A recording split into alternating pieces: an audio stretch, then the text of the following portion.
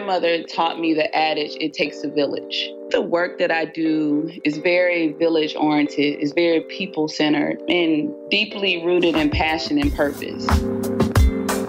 You're listening to Side Hustle Pro, the podcast that teaches you to build and grow your side hustle from passion project to profitable business.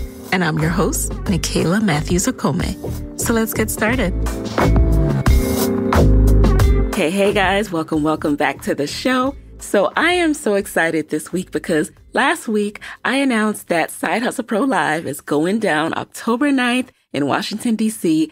And you guys, the response has been amazing. Thank you for those of you who've already bought your ticket. So in the first 24 hours, like 30% of tickets were sold. So that just blew me away. And you know what that means. That means this event is going to sell out. So if you're thinking of coming, I highly suggest you grab your ticket now. Head over to sidehustlepro.co/live. You'll be able to see Side Hustle Pro come to life. We'll have a live on-stage conversation with special guest Maya Elias. There'll be Q&A, a pre-show shopping experience with Side Hustle Pro guest vending, and you'll have time for Q&A with me. Plus, if you get a VIP meet and greet ticket, we'll get to spend some time together before the show. And we have some other surprises in store. I am really excited. I have been overwhelmed and blessed by the response. As you guys know, this is something I've wanted to do for a while, but I really just wanted to understand how to do it first. And I'm glad I did it because it has been a lot. A lot goes into putting on an event. And I'm learning so much, and it's making me really, really appreciative and grateful for the response and the support. I've had former Side Hustle Pro guests who are in the DC area say they're going to come in bulk. My Taught You Retreat sisters come in as a group. Like it's really, really dope. So thank you guys. And if you know of a friend, if you know of anyone who will be in the DMV or can travel to the DMV, make sure you tell them to come out.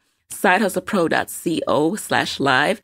It is going to be a really phenomenal night. We are going to cover a lot, and I'm really excited to be able to bring the show to life in this way. So if you haven't grabbed your tickets yet, just head over to sidehustlepro.co/live.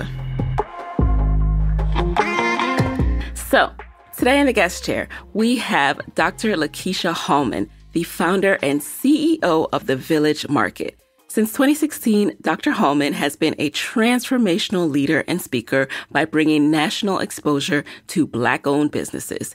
She's developed an economical vehicle that empowers the Black community through cooperative economics. And educated by passion, she began hosting masterclasses to provide tangible tools, resources, and connections to encourage forward progression as a community.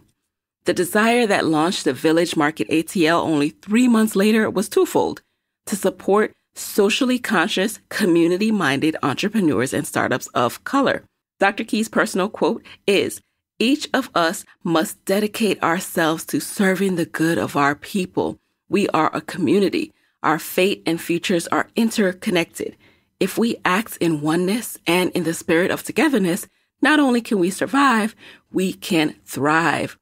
I was blessed to cross paths with Dr. Key at Summit 21 in Atlanta this past June. Shout out to past Side Hustle Pro guest Jewel Burks Solomon for introducing us. And Dr. Key's energy and commitment to the mission of national exposure as well as tools and resources for Black-owned businesses is so inspiring. I just had to have her in the guest chair. So let's jump right into this valuable conversation.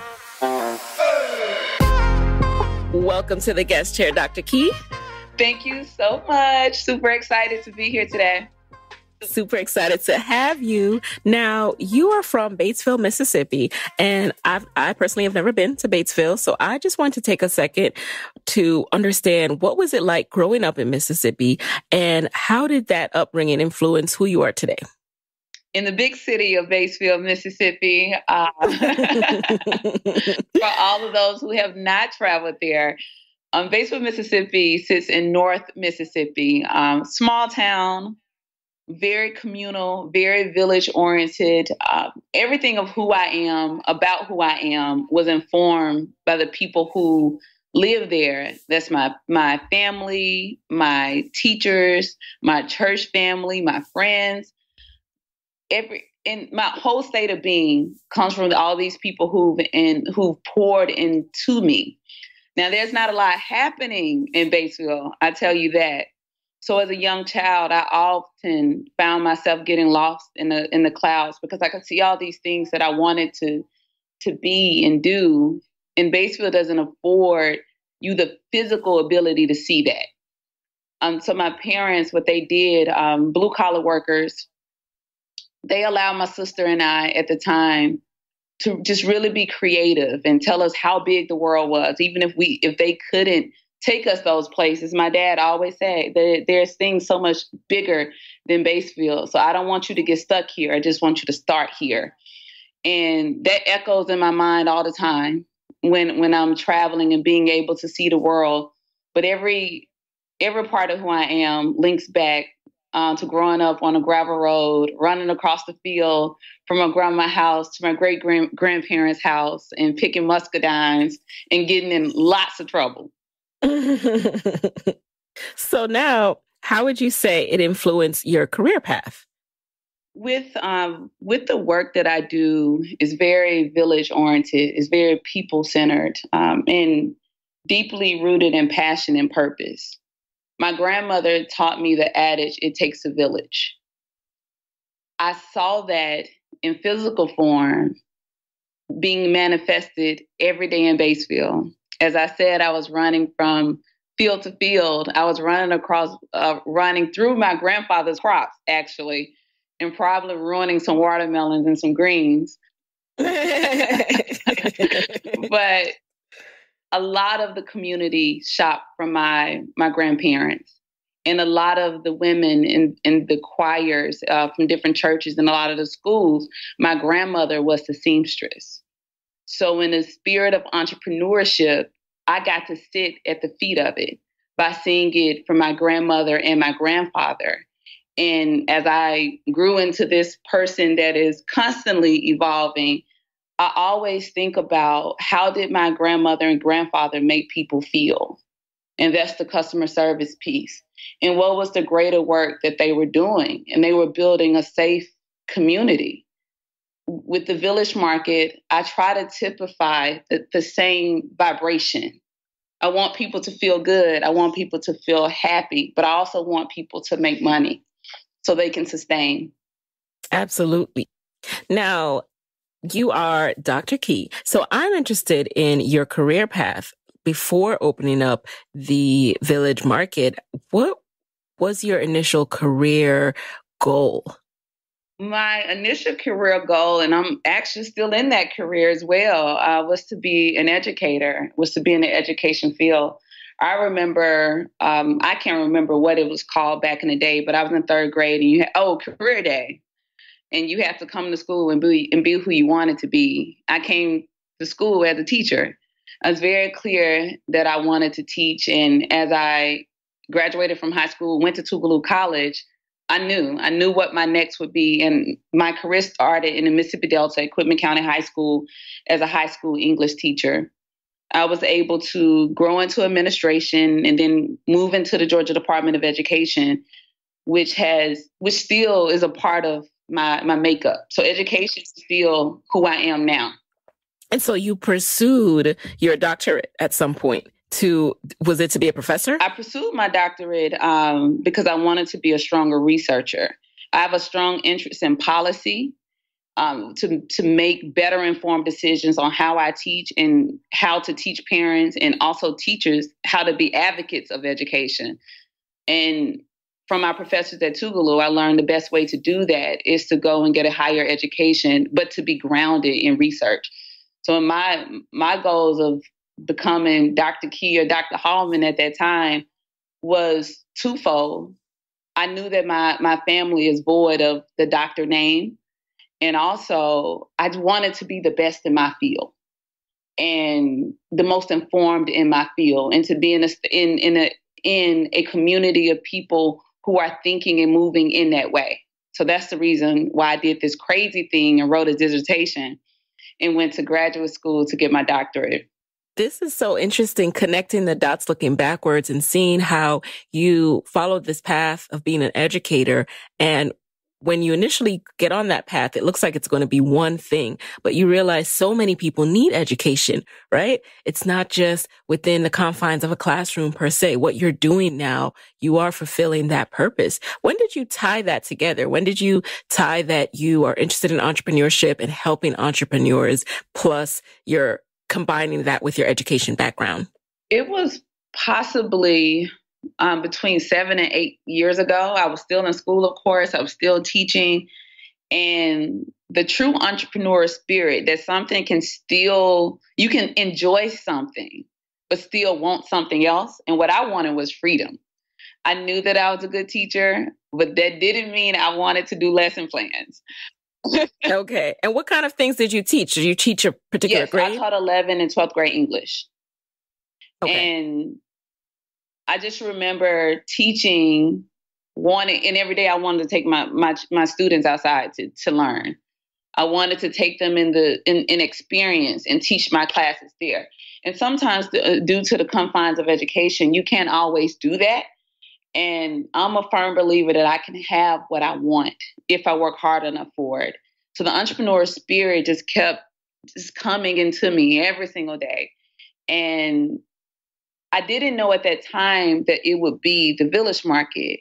But what I asked God for was just to give me a space where I can teach anywhere.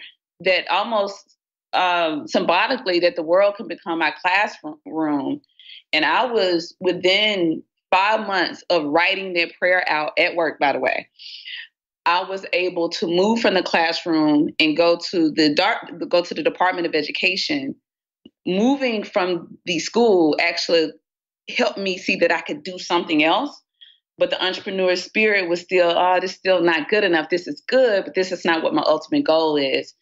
And I just started teaching classes at Urban Grind Coffee Shop here, a woman-owned coffee shop in Atlanta. I told Cassandra, the owner, I said, I want to teach classes on community. I want to teach classes on entrepreneurship. And I want to teach classes where people can feel safe and also learn how to be well in whatever their calling is. And she said yes. And without knowing many people in Atlanta, I just hopped on my bike and being my Mississippi self, speaking to everybody and telling that I was going to do this new series. It's called It Takes a Village in Atlanta. And people came. Actually, my first class, about 109 people came. Wow. Yeah, and that was my first time being able to teach the way I felt in my spirit outside of the classroom. And within 6 months, teaching and building community, I realized the next step would be, now I have business owners in the space or people like me who are really hungry for community and people who've made and created things. Now I need to create a way that Atlanta knows that they exist. And that's when I created the Village Market. So to take a step back for a second, what do you mean by teaching community? What did that entail as far as the instructions that you were giving to people? Very principle guided classes. The principles are there's enough for all of us because these things are not new. That everything that we need is in our community and that it's okay to work together, that competition can fuel us, but it shouldn't divide us. And that we can't remember from whence we came. Those are my founding principles of It Takes a Village. And so when people will come in to learn about entrepreneurship or small business development, we will go over the guiding principles first, because I didn't want people to go and learn these things and create these businesses and then create in silo. That's not true community. And I didn't want people to learn and forget what comes next, and that is to teach. So if you came to my classes, you had to commit to teaching what you learned without a charge, because I was teaching what I learned without a charge. And to me, that is the ultimate charge of community. So now talk us through how the Village Market came to be. Now that you saw that there was this need, there was this interest in understanding these principles of community, when did it come to you to open up this space, and what were the first steps that you took? The Village Market came, again, riding my bike. It actually came when I was working on my doctorate. And I saw the village and I saw the people and I saw the vendors, but I'd never done anything like that before. So I kind of blinked it away because I was like, oh, that couldn't be for me. And then it came back again. And so what I asked for was just time to finish school. When I finished school in September, I gave myself the 3 months to kind of write out what I see in my mind. And I started the classes at Urban Grind first because I needed to know, if I built this thing, what am I building it for? I needed a relationship to it. And within 3 to 4 months, I created the Village Market. And I know it sounds as if I'm missing steps, but that's truly how it happened. I'd never booked a venue before. I'd never been a vendor. I never sold tickets to anything. I just could see this in my mind. And so I asked one of my closest friends, who is brutally honest. I called her and I said, well, Danielle, I need help with something that I see that I don't really necessarily know how to do, but I want you to make sure I do this. And you will also be honest with me if I'm somehow getting lost in what I tell you, the vision I see in my mind. And we started the Village Market with a splash that page and a couple friends and people I met at the business owners who I met at the coffee shop, with 30 vendors at that time. And 562 people came out. And we didn't have an Instagram page or any of that. Just a lot of purpose in what I was trying to create. But I can't share again. I never had any experience being this person who was over a Village Market. I just wasn't scared to do it, though. Yes. That is the key. Yeah. Yeah. I didn't even know what it was going to be really honest. And so when I had to talk about it initially, I would tell people that I want people to come and feel loved. I want businesses to see that their work and efforts are not in vain. And I want businesses to make money. Because as much as people can praise Black-owned businesses, for a Black-owned business owner, nothing feels greater than the praise of currency. That somebody actually bought something that you made with your mind. And I was very clear that that's the greatest outcome that I wanted. I didn't want people just to gather. I wanted people to circulate the dollar. And so as I talked about it, when I was figuring it out myself, I was clear on my goals. But that's my education background of having clear and measurable goals of what I want my outcomes to be. And of course, my goals have changed or they continue to grow. But I based it on, we will have this to get to here. I loved so many things about what you just said, and so many things I want to call out. As you were speaking, I do really keep thinking about that education background and that trend I see in teachers. Like, because you're accustomed to writing these lesson plans, you are clear in the outcomes you want. You're clear in how to help people see the vision and educate them along the way. Also, of course, the greatest praise is currency. Really emphasizing that this is an opportunity to circulate that dollar and to do it in a way where we're benefiting our community. Now, let's take a step back here as well, because not everyone has been to the Village Market, including myself, right? What is the Village Market in essence? How does it work logistically? So is this something you do once a month? Is this something you do weekly? And then how do you choose businesses? How does it work? So first, can I start with saying that the Village Market is the dopest thing I have ever done.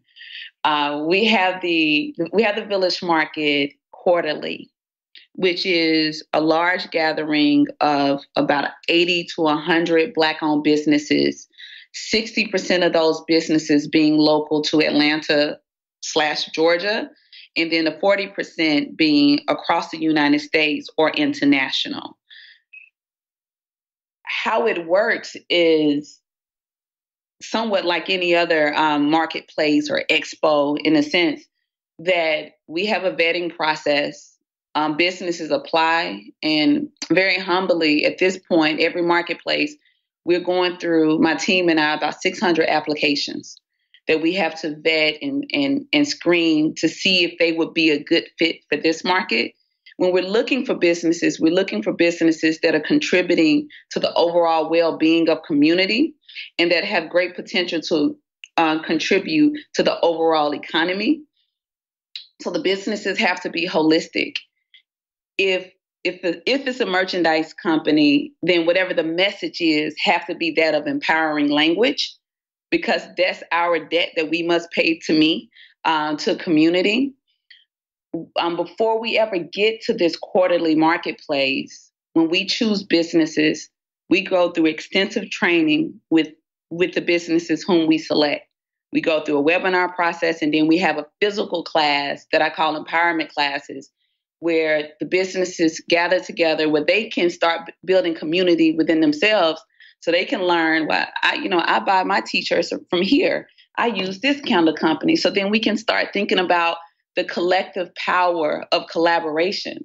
If you can't afford 5,000 t-shirts on your own, you both can put in together to get 10,000 t-shirts, or 5 of y'all can.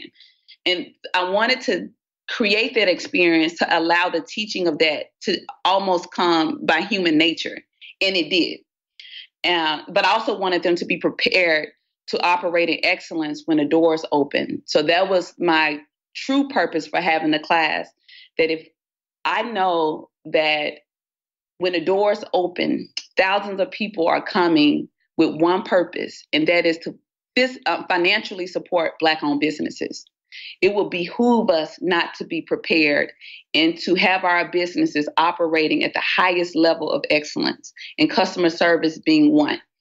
So we train, then we get to the place where it's time to experience the Village Market, which features a plant-based cafe inside, where we select about 15 to 20 culinary artists, and then about 70 businesses that range across a plethora of talents and services from now 17 states in about 7 countries. And we just solidified a partnership with the Bahamas at our last marketplace. I hope I answered your question.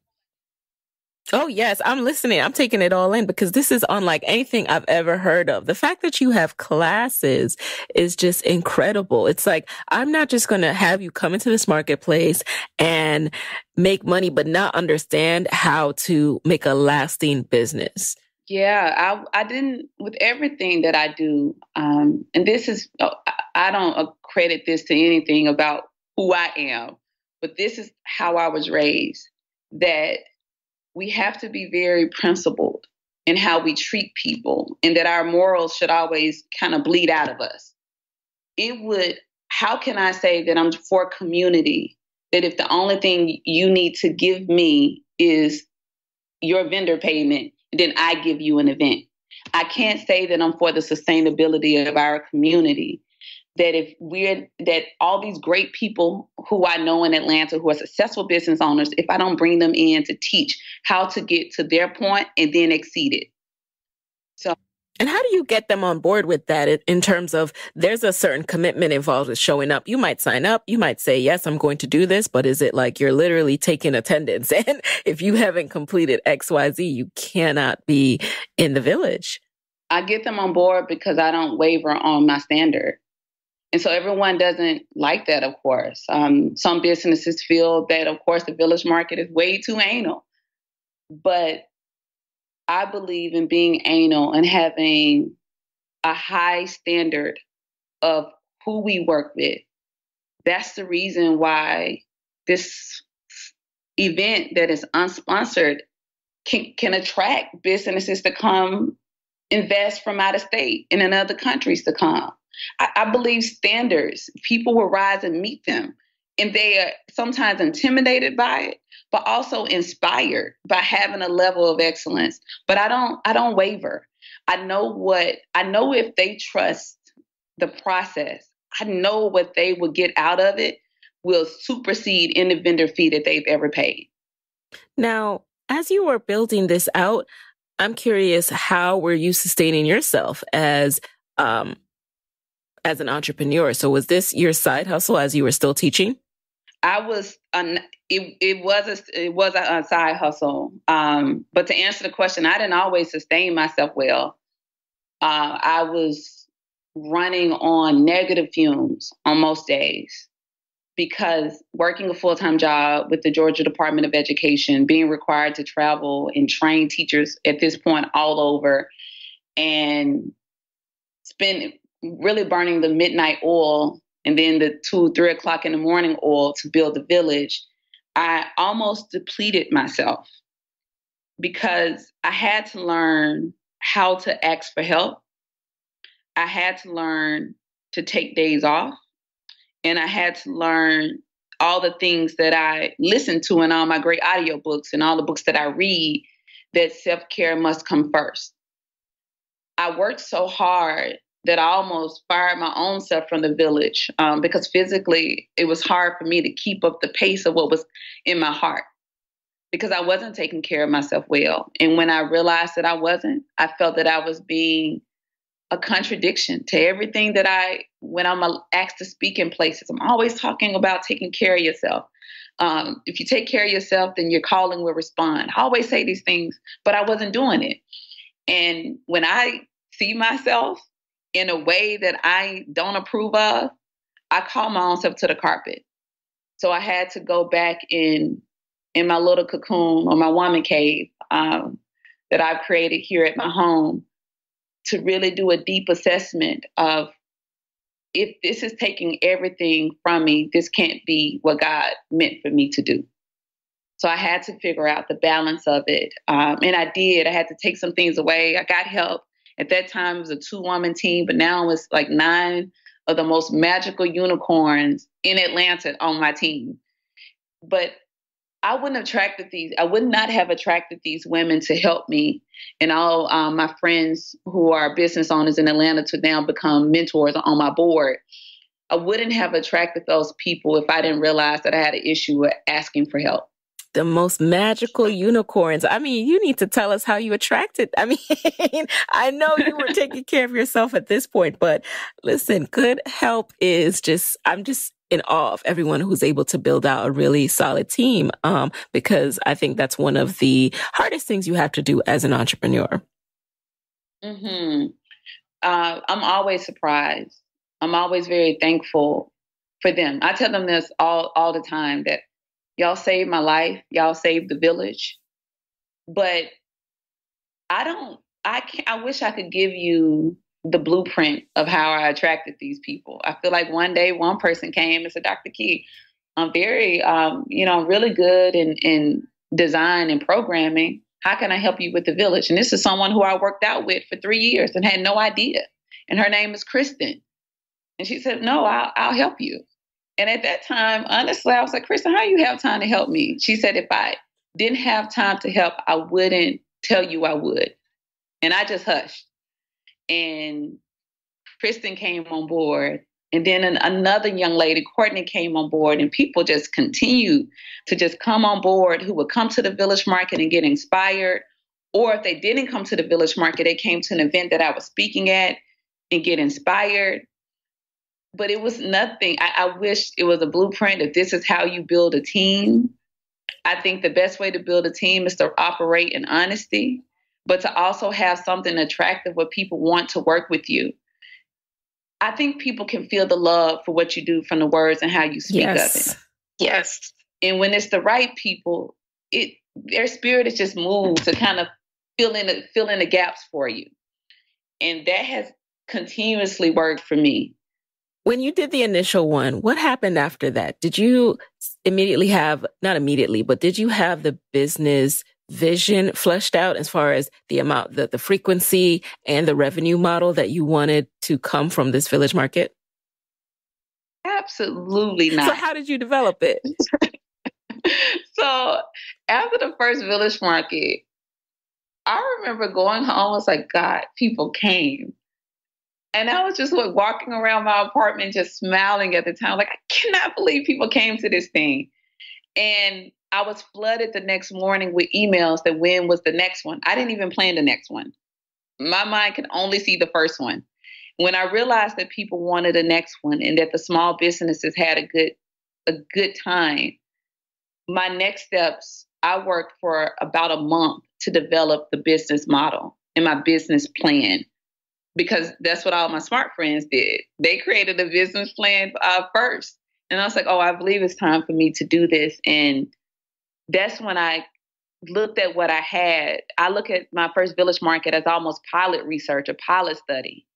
And I knew how many more people that I wanted to come. I knew how, based on the vendor fee, how to assess what's a good night to a small business.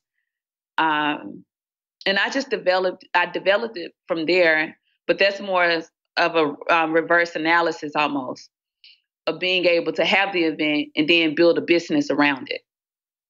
And when did you know that this was something that you could center your life around? Like you could stop having it be a side hustle and be your full main business? I'm still learning that, but I believe it was 2 years ago. The Village Market is 3 years old. We had, whenever Wakanda was out, that may have been last year. 26, I thought, was that 20? 2016, I think. Yeah, if not 2017, okay. Yeah. Whenever Wakanda came out, we had a Village Market in February. And the February event is probably the most defining moment for my faith. We had continued to grow, but I didn't see it being what it was. We opened the doors at 5:00, and the manager of the venue came to get me, and she said, Dr. Key, we have a problem. I thought somebody passed out in the parking lot or something. So I'm trying to find my nurse on staff, and she's like, no, the fire marshal called, and the event has shut down 85 North. And I said, what do you mean? She said, so many cars are trying to get here that the interstate now is shut down and cars are in gridlock. And nothing prepared me for that moment that I could create, that with the help of my team, that we could create this event, that so many people would come who wanted to be there at 5:00, that now we've stalled traffic in one of the busiest cities in America. And if we put that akin to concerts, if Beyonce comes in town, of course we expect that to happen. If Atlanta United is playing, of course you expect to be in traffic. But I don't know many times when I've seen people have the same type of response to supporting Black-owned businesses. That night affirmed my faith that this was something different, and that if I was hesitating in my walk, that it was okay to speed up, that we were safe and secure. Of course, we had to fix the issue, but that did it for me. Because, again, Wakanda was happening at that time, but the Village Market we set that date in December.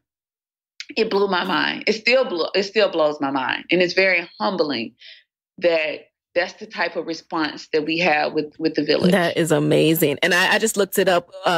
Wakanda was 2018. I can't believe it. It seems so long ago. I'm like, was it 2014? Wow. No, it was 2018.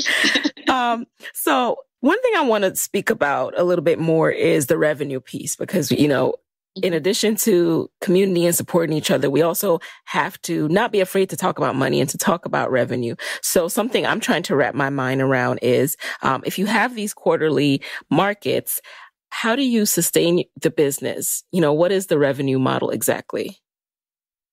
Good question. And I do agree with you that the only way we can really teach this thing is that people need to understand how it works. So the revenue generating model with the Village Market is that when we have those 3 large quarterly events, of course, there's a vendor fee, there's a ticket fee at the door.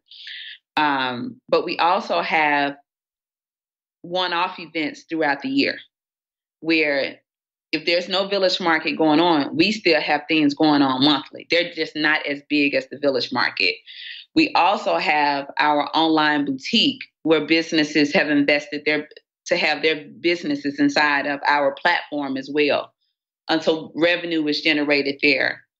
We've just in this year, very, very proud that we're now beginning to engage more sponsors. We had small tier sponsors before, but now we're being able to attract larger sponsors. And so that is going to be a large piece of in the revenue generated model. But because our application process is steady, we have people applying to the Village Market every day. Having an application fee helped me be able to afford hiring people on my team.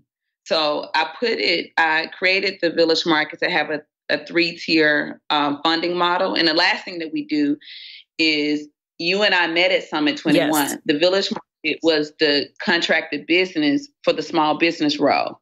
We've been able now to create an umbrella under the Village Market that now we manage other events, major events that come into Atlanta. So I'm very clear on the type of event and the type of client that if they bring us on, what piece we'll be managing. And that has been a huge revenue generating model for us, being able to work with large companies and take that piece of it away from them. And then the Village Market team comes in and manage that. Interesting. So how does that work exactly? So they're like, we want to have a small business kind of marketplace at this event. Can you completely run that? Yes. And so my team completely runs it. So you bring in the businesses and you ensure that everything operation-wise goes down. Absolutely. Love that. And that was a beautiful experience at Summit 21. So that was just awesome. And that's where we met. So yes. Shout out to Summit 21. Now, thank you. Thank you for breaking down that revenue model and, being open to helping people to see and understand it. Do you also have overhead for the place? Is it the same place every single time? We do. We do have overhead, and and for people who want to get into the event world, it is always good to have your budget created of what your payout is. So X will be able to afford or buy this. So if the venue is $12,000, then for an organizer, then your bottom line has to be able to meet being able to pay for the venue. And I believe folks in the philanthropic world, we sometimes hesitate with wanting to be paid. This is my issue, used to be my issue. It's not so much now because I have very tough friends. But there also has to be money allocated to pay yourself from every event. If you don't know how to assess a vendor fee, then you set it up that way in ticket sales. For me, I don't overtask my vendors with vendor fee. Our job is to get more people through the door. So what's been the most challenging aspect of starting the Village Market, and how have you dealt with it? All the things with being a startup. So probably, some of the most disenchanting things with being, a business owner and starting something, you lose people. And you lose the people who you kind of feel that would be there, the strength of the journey with you. That's hard. It's hard for the spirit. The business acumen it takes to be successful. Just as hard as you are building the physical part of the business, you have to build your mind to stay aware and up to date on what it means to build a good businesses that can sustain, that can get to 5 years and then push you to 10 years. That's hard. And also in social entrepreneurship, it can be an emotional journey when you're doing a good for a community, but you also have a standard of excellence. That standard of excellence comes with having to tell some business owners that they're not ready. It comes with businesses not meeting their deadlines, and we will not issue a refund. Those are very hard phone calls to make. And we have to develop a thicker skin. I've had to develop a thicker skin in being able to stick to the standard and not waver. And also the loneliness of being attentive to this thing that have called you. It doesn't matter how great your team is. If you're the person who has been called to be the visionary, there are still countless hours that you spend by yourself in solitude, trying to keep building the expansion of the dream. I don't think no one prepares us for how lonely it is. or prepare you that when your business has gone so far, how do you take it to the next level with the people that you have? Do you keep them or do you add some people on? How do you do all of it? I haven't taken a class yet that has taught that part. I've been to all the scaling classes, the forecasting. They've been great. But just the business and the people acumen that it takes to sustain yourself, to me, has been the most difficult part of the journey. And what I've done to take care of myself, I take trips. I've learned to leave my laptop at home, to put my email on away. I've learned that if people can't go on the journey, that means they can't go on the journey, this piece of it. Maybe they can be in another part of my life. But if it's not benefiting the overall growth of the business, I've just learned a hard no with a period at the end. And some of those have come with a lot of tears. I'm a filler, so I'm a lover. So never want to disappoint anyone. But I've learned to say no, and I've learned to stick to my no. But it's extremely, extremely hard to get to that place. But self-care continuously saves my life, and also attracting people who are so much smarter than I am, much more successful than me.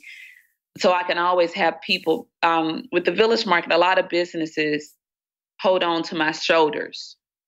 The reason why I can hold them up because I'm holding on to somebody else's shoulders. And I tell people that everywhere because we don't realize that life is such a both and in business. And what do you mean by that? The both and is that, yeah, there are a lot of people who Dr. Key has helped. And at the same time, how I'm able to help these businesses because there are a lot of people who help Dr. Key. And so I'm very appreciative when people tell me, Dr. Key, Village Market changed my life. You changed my life. I always say thank you. But I then tell them the other part of the people who help me be able to do the things that I'm able to do. Because I worry in the space that we don't talk about that part as much as we should. But to circle back and to answer your question fully, I've learned to accept the things that I don't know. I'm okay with admitting I have no idea how to do this. I'm okay with asking for help. I'm okay with just because I love something, if it's not working, to let it go, maybe revisit it. But my love for something is not enough. It has to meet measurable gains that's going to push businesses forward. That's my hard baseline. Thank you. Thank you for being real about that. So you touched on a few times just how the tough decisions you have to make. I'm curious, what does your full role entail today? Oh, man, it depends on the day. This journey, we're super women in capes. But day to day, I oversee the Village Market. I have a team who works in different departments, thankfully. But if there are customer concerns that have been elevated to me, then it looks like I'm on a phone call talking to businesses. Sometimes I'm talking to community partners in meetings. I have tons of meetings every day where I'm meeting with affiliates in Atlanta or hopping on a plane, going to Oakland, hopping on a plane, going to the Bahamas, to be able to make sure that we're strengthening those relationships so we can have well-nested partners. So day to day, lots of emails, lots of phone calls, a lot of in-person, but any elevated customer service concerns, those always go to me. And randomly, businesses who worked with us, I spend time every week just randomly calling people to make sure that they're doing well after the Village Market, or is there anything that my team and I can do? And there's no formula to it. I open up our vendor sheet, and whoever, whatever business my spirit falls on, I just give them a call. I love that so much.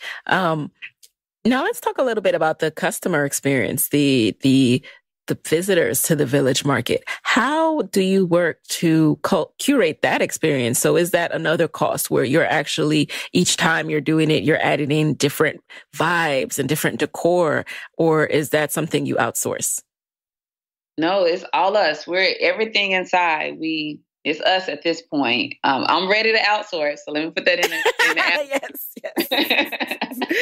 So I say it with pride, but I'm also saying it like, let's cast that in the atmosphere. Right. But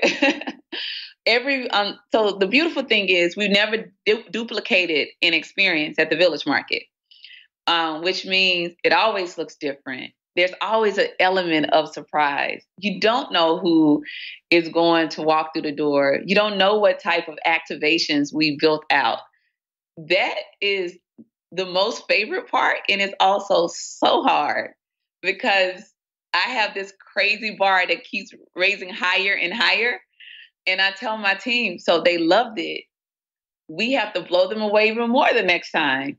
But the customer piece, we're always seeking to improve. I want from the parking to my staff who is greeting people at the door to my volunteers who's working the floor. I want people to feel that they walked into the home of the village. And when people come into our home, they feel loved. They're not confused with where the food is. They're not confused with what time entertainment is going on. People are there, not a board or not technology that's telling them. These are physical people that's walking people to different activations and shaking hands and hugging and kissing babies. But every experience is unique. But I'm deeply invested in people being the facilitators of these things. Now, one more thing on, before we go, we've touched on revenue. We've touched on what all goes into the Village Market. Let's talk about profitability. A lot of people, as we lose money in the first 2 years of their business, just keeping everything afloat. What has been your experience and how are you ensuring moving forward that the business will be profitable? Luckily, we have never had a red year. I didn't know that was a thing that wasn't everybody's experience until I was talking to another person who does a rather big event in Atlanta, and he was very surprised that we've never had a red year. We've always had a year. I think when you hear events, you just immediately, you hear horror stories and you just think of how much, how many things you have to pay for. So tell us your ways. How have you managed this? I think because I didn't have anything to compare it to. Mm-hmm. So my education background is that you get what you can pay for. So I never built the Village Market outside of our means of what we can afford. So now we can afford some larger signs, but before we could do that, we didn't buy them. Because I also didn't know that people put more into an event than what the event could pay for itself. Does that make sense? Mm-hmm. So I didn't have anything to compare it to. I looked at how much it costs to get this, how much it costs to get that, how much does it cost to pay all the contractors and the businesses who we invest in. And I centered my event and the budget around that. Anything extra, I saved. I was very clear that I didn't want us the same way I manage my funds in life. I don't live or operate the Village Market above its means. So I knew 2 years ago that there was an event space that we wanted to grow into. We're in that event space now. I wanted it 2 years ago. 2 years ago, we couldn't afford it. But my eye was being in that space. And so what I had to do was keep making each Village Market better. If you make it better, more people will come. If you make it one of the best vendor experiences that anyone has had, then what are they going to tell their friends who are also business owners? You need to be a part of the Village Market. And so because of that, we have people who are always coming, luckily, and we have businesses who are always interested. But being able to, I also, though I know that we're on a wave and we're ascending in this wave, I plan for what happens if the wave crash. Then what are we going to do to pivot? And so we have things planned for 2020, 2021, of in case of whatever our pivot needs to be. But those international partnerships is a part of that trajectory. Being able to potentially move the marketplace in different locations is a part of that trajectory. But I guess I never created an event that could be in the red. That is good to know. So now, what do you hope for the Village Market to become? You said you have plans for 2020 and beyond. What is your vision? My big vision, a big dream for the Village Market is, of course, continued growth and continued efficacy. But when people talk about the best place for Black-owned businesses, I want, without any hesitation, the Village Market is what people think of. Even if they live in Detroit, in the country of Mississippi, or all the way on the West Coast.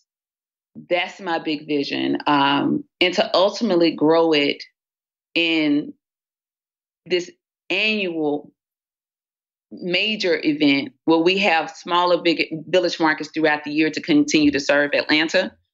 But the ultimate, when you see that of an essence, where there is this big annual thing where hundreds of thousands of people are coming to, that's the long-term big girl goals that I have for the Village Market, that we will continue to be a contributor to the advancement of Black businesses financially and in the means of human capital.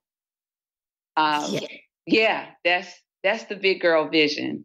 That yes. Being at the Village Market, I tell everyone, if you have a mortgage, by the end of the night, you should be able to pay for your mortgage. Okay. That's my goal. And then I ask people, were you able to pay for your mortgage tonight? And people make a substantial amount of money at the Village Market, and they can tell me yes. And it makes me so proud, because in a human way, that's the goal, that your day-to-day needs can be met because of the village came to support you. So do you see any shift in terms of frequency of that? You know, it would seem like someone would say, oh, I love this so much. Can we do it more? Yeah, and I tell them that they're crazy. People have asked us to do this month to month. And I'm absolutely not. I am barely making it, doing it 3 times a year. Yeah. Barely making it. So we say no. I wish we could do it more. But physically, immensely, and emotionally, we cannot pull that off, because what we do 3 times a year takes everything and our reserves. Yes. And I can listen. I don't know how you're doing it, because when you say things like, you know, the Essence Fest is the goal, I'm like, they do that once a year. Right. So you're already doing more. But, you know, I'm really excited for the growth, especially international. And I can't wait to come and check it out in person myself. So now we're going to jump into the lightning round. You know the deal. You just answer the very first thing that pops into your head. You ready? I'm so ready. Let's go. Let's go. All right. Number 1, what is a resource that has helped you to build the Village Market that you can share with the Side Hustle Pro audience? A resource was the book that I read. It was Who Moved My Cheese? It opens your mind. Please read the book. But also, as far as people in the event space, using software and platforms that automate everything has been great, like Calendly, Evently. These things continuously save our lives. Love it. Number 2, what's been the best podcast episode or audiobook other than Who Moved My Cheese that you've consumed this year? This year, let's see. It's unrelated to entrepreneurship, but I love Sean King's podcast. I listen to that every day to stay up, because in entrepreneurship, we typically don't know what's going on in the world. Yes. So I'm always trying to find things that can streamline what's going on so I can stay current. But I listen to Sean King's podcast a lot. But as far as I also read The Entrepreneur a lot as well, the Entrepreneur magazine. I visit that almost every day. There's always an answer to something within their magazine. Love it. All right. Number 3, what is a non-negotiable part of your day? My morning time is 100% dedicated to me. The village has to wait. My cute little nephews have to wait. The morning time is God and key time every day. How long do you take? I know this is lightning round, you guys, but I'm wondering when does that cut off? What time? It cuts off when I don't need it anymore. I don't put the time limit on it. So some days I need 30 minutes. Some days I need 2 hours. But when I feel that I'm clearly present and I can hear and I'm ready to take people in with my spirit, then I'm ready to go. All right. And number 4, what is another personal habit that has helped you significantly in your business? Getting mentors. Mentors help you dream bigger. And they don't love the baby as much as you love the baby, but they love you. So they want you to do well. So their advice for me have been very critical, but also always constructive. So mentorship has helped. And also taking days away from the business and really just pulling away and disconnecting from it. Because sometimes we're so close to the mirror that's all that we can see. And we just working and spinning our wheels and then we burn out. So disconnecting and mentorship has saved me time and time again. And finally, number 5, what is your parting advice for fellow women entrepreneurs who want to be their own boss, but are worried about losing a steady paycheck? Oh, man. And as I give this advice, do know that every day I have to remind myself of my own words, that if God has given you a vision and it stays with you and stays with you, you cannot be afraid, because what he has given you is unique and it is yours. And if you are a believer in faith, then you know that once it's been given, then the only thing you have to do is from that point is to work. It's not easy. It is lonely. But if you stay deeply invested in it, the people who are meant to help you are going to come. The days that you need rest, you're going to find one of your homegirls have already treated you to a massage that you didn't expect. And overall, that your calling is created to take care of you because you're supposed to take care of it. So you're not out here alone, even when it feels like it, but to truly trust your inner voice and use a spirit of discernment and never do this for the love of money. Want the money, and nothing's wrong with that. But our actions cannot be determined, and what we build cannot and should not be determined by money, because it would sway our judgment. So powerful. So, Dr. Key, where can people connect with you after the show? Please connect with the Village Market first. The Village Market is the Village Market ATL on all platforms, our website as well. You want to connect with me, it is Dr. Key Hallmon, DrKeyHallmon on Instagram. I've been on there more lately. I don't know what's going to happen in this. Well, thank you. We thank you for sharing that, though. But please connect with me if it moves you to. Yes. Oh, thank you so much for joining us in the guest chair. I'm so glad we got to do this. And for you, I'm so proud of you for doing this for people like me. You are serving your calling and then some. I love your podcast. I love your spirit. And I'm grateful to be able to sit in the chair today. Thank you. Thank you. So there you have it, you guys. Head over to sidehustlepro.co/village market for all of the show notes, everything Dr. Key mentioned, all the links. And thank you guys for joining and listening. And I will talk to you next week. Hey, thanks for listening. Now stay connected in between episodes by texting Side Hustle Pro to 44222. You'll get my weekly 6-bullet Saturday newsletters where I share what I'm up to, what I'm reading, my business tip of the week, and resources to help you grow your side hustle.